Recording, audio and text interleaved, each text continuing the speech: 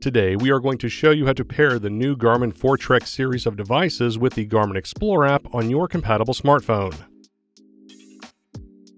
For today's demonstration, we are using an Apple iPhone and pairing the Foretrex 901, but the process is the same with the Foretrex 801.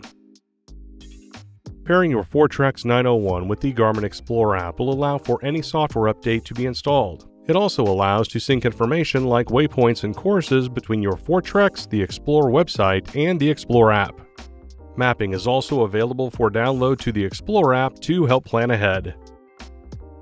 First, you will need to download the Garmin Explore app on your compatible smartphone from the Apple App Store or Google Play Store. Then, open the app once it is installed. If you have a Garmin account, select Sign In. Today, we will be creating a new account. Select Create Account. Now review and agree to the terms and conditions, then select Next. Enter in your account credentials before selecting Next.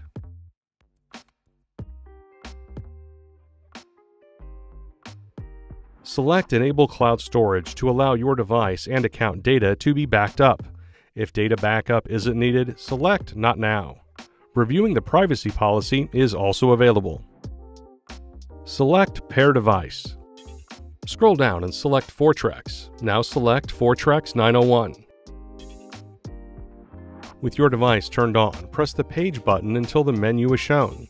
Then, with the down button, highlight Phone and select it.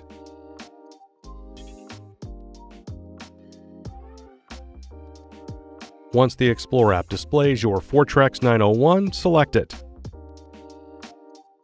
A Bluetooth pairing request will be shown. Enter the provided pairing code from the Foretrex 901 and select Pair. Next, allow the Garmin Explore app to use your smartphone's location. Finally, allow notifications to be sent to your Foretrex 901. When pairing is successful, select Done. Your Foretrex 901 is now paired to the Explore app. Your device data will sync with the Explore app with or without a data connection. View our additional videos on creating a collection and downloading maps with the Explore app linked in the description below. And that's it. Thanks for watching. For more help, please visit support.garmin.com.